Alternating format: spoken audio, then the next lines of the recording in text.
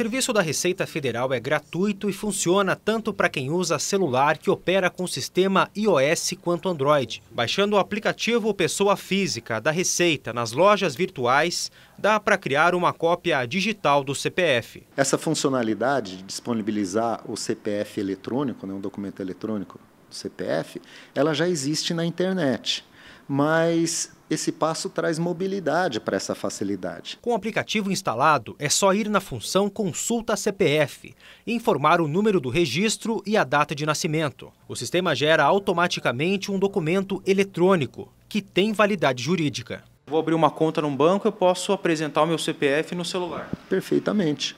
Ou mandar esse CPF do celular por e-mail do gerente ou para o WhatsApp do gerente. Tem todas as facilidades que a gente tem hoje nesse mundo da mobilidade. A novidade deve beneficiar cerca de 155 milhões de brasileiros. O CPF é o documento que identifica o contribuinte perante a Receita Federal.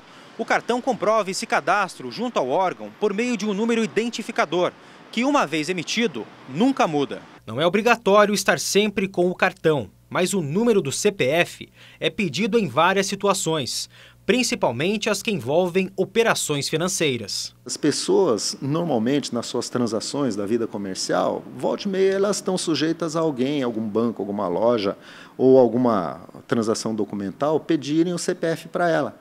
E ela pode ter esse CPF eletrônico na memória do seu celular. Só que para poder usar o aplicativo tem algumas regras.